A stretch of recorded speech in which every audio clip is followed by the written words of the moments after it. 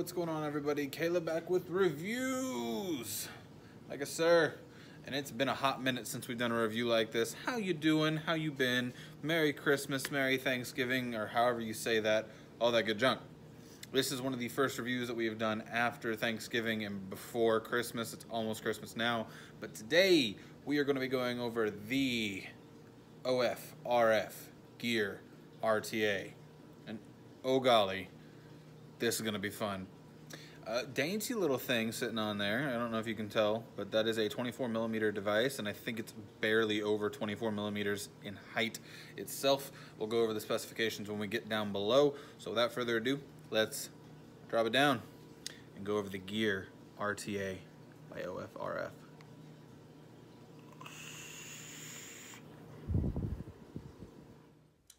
Alright, we are down close and personal with the Gear RTA by OFRF. Let's go ahead and bust out my knife real quick so I can point some shit out.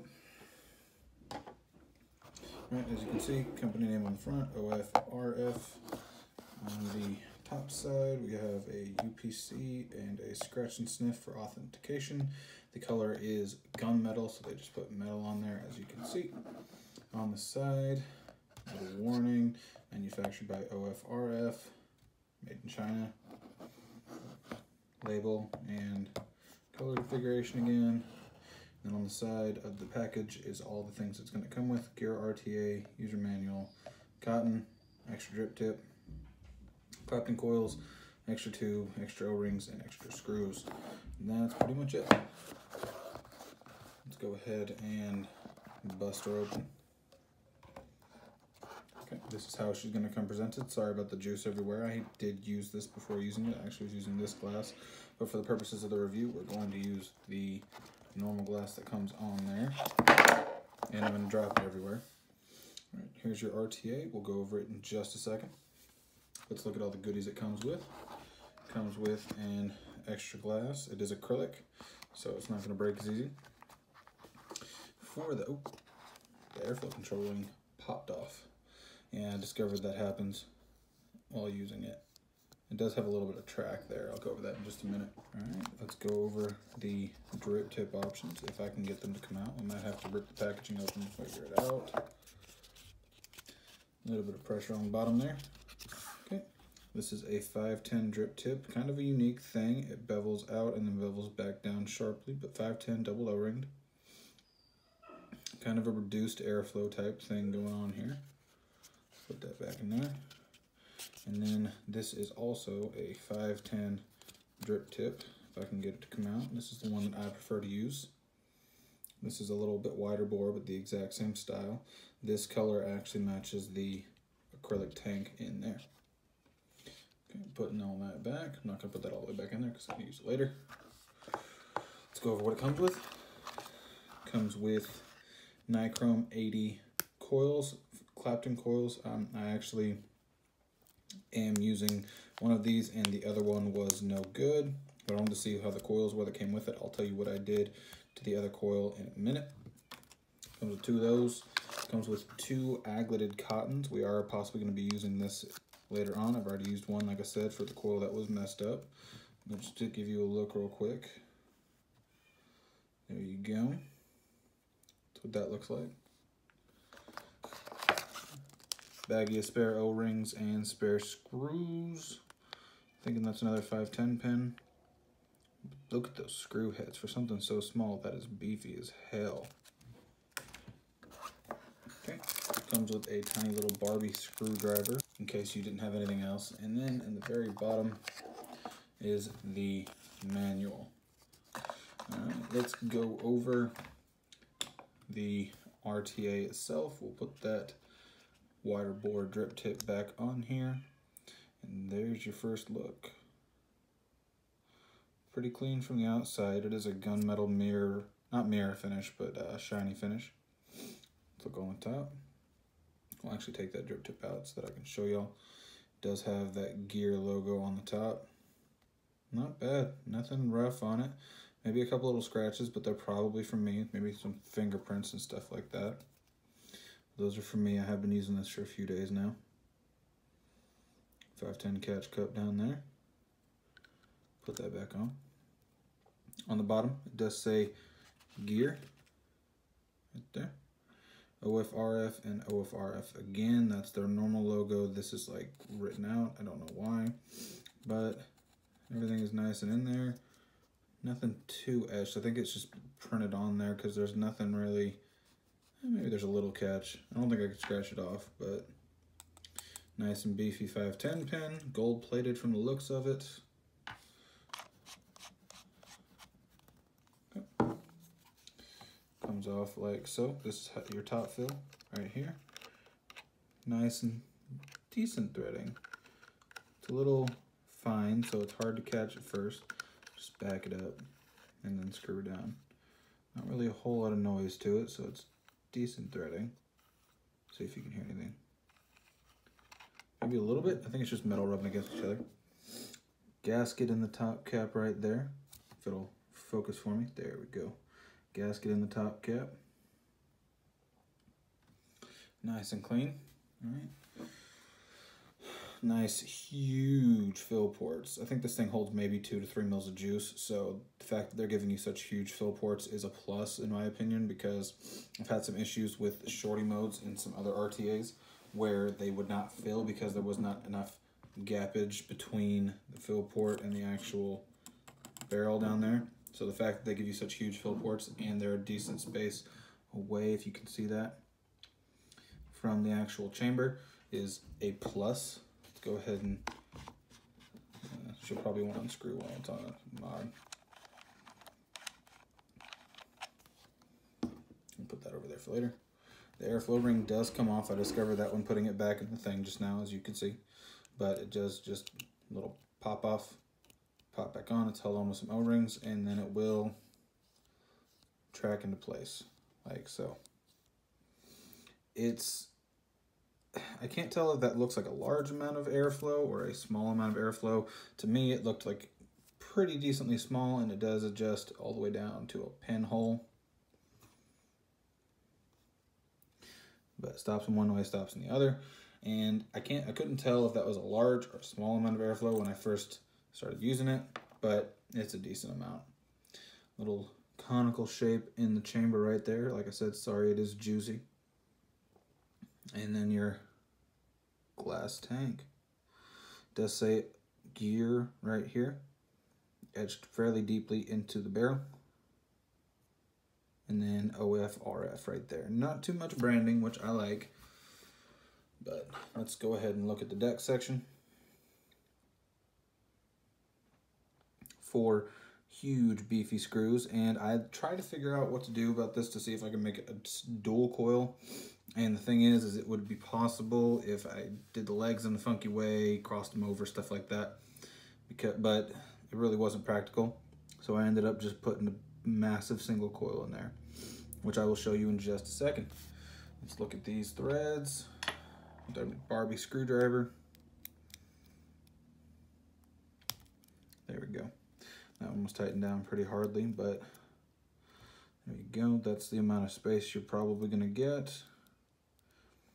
It has a lip, which I really like. Keeps your leads from flying out. Like if something that costs 30, 35 bucks like this can have something like that, and some of the higher end thing RTAs on the market cannot, it's kind of pathetic. Positive, negative. Wick holes, not bad. All right, so the build that I've got going on here is a 5 wrap, 4mm inner diameter, and it is the coil that they gave me. Oh, let's see if I can get it to focus. Focus, Daniel-san. There we go. Oh, there's a hair on it. It is one of the coils that they gave me, so it is NI80, which I don't normally use, but I like the flavor I get off these coils. The first one was a bum coil. There was something wrong with it, and I could not get the hot spot out. It's kind of annoying, but it is what it is. It's what you get when you get pre-made coils, but this is how I like to have them. You can go over the top if you want to get that one extra wrap, but I personally like going like this and planting it in there like that. And that'll do me. It's a 4mm coil, and you still get plenty of airflow, guys. there's plenty of room to travel around this coil inside. So let's get the build going.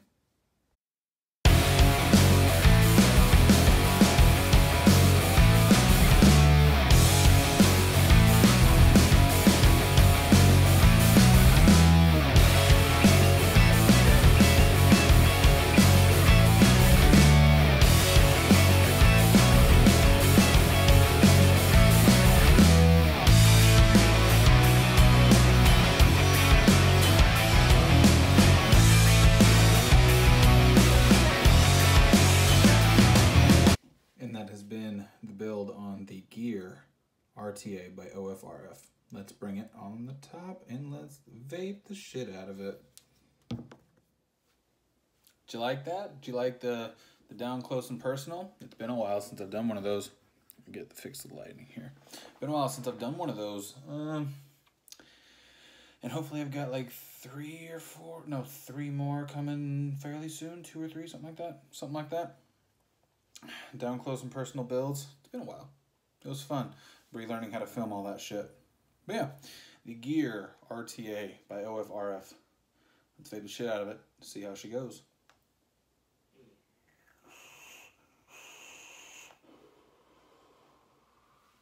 Woo, look at the vapor reduction. That's a single coil. We're sitting at a 0.46 at 28.8 watts. About 3.7 volts is where I like to run it.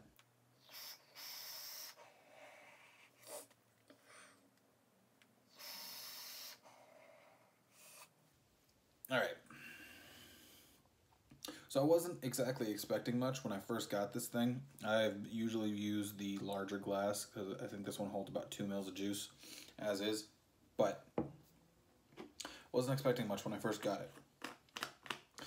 But when we got down there, y'all saw the machine quality on this for something out of China is actually pretty phenomenal. I didn't find any flaws with the machining, no scratches anywhere that weren't made by me. Anything I might have found was a scuff that I could rub off. The airflow, as small as it looks, you get a substantial amount of airflow with this device. It's actually quite nice. Like, I mean, y'all can hear it.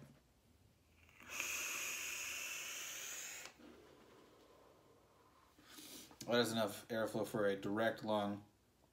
All right, bros. The build quality is phenomenal. Like I said, I couldn't find any flaws with the build quality. Build quality is phenomenal, especially for something out of China. The overall look, it might not be everyone's cup of tea, but I love the way that this thing looks. It's just, it looks sexy to me. Part number 3, there's not a whole lot of branding on it. Like, it says Gear and OFRF, but they're not overly obtrusive. They're not like silver on like a gunmetal color. It's the exact same color as the rest of the body of the RTA, which is a big plus for me. It's not too much, it's not too little, looks just right. Airflow, you're gonna get plenty of. It doesn't look that way, yes I know, but you're gonna get plenty of it. Build deck on this, super easy. You saw how easy it was for me to just quarter turn, pop those leads in, take the rod out. It was fine. Super easy to build on, super intuitive. I was having a little bit of trouble with the Barbie screwdriver that came with it, but that's, most people have their own screwdrivers. This one's just not easy for me to control in there. So if you have your own screwdriver, you're gonna be fine. If you have the Barbie screwdriver, you should be fine as well. I just didn't, that's not a big deal. It's just whatever they throw into the package. The coils that come with this, pretty good. I think they started at about 3 millimeter, and I buffed this one out to 4 millimeter. Oh, the flavor.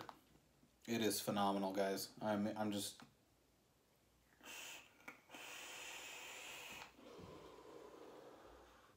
Oh, and as you can see, I'm no longer in the vape shop. I got off work today. We had quite the rush today, and so I wasn't able to finish filming this, so that was the same day, but I'm here at the house.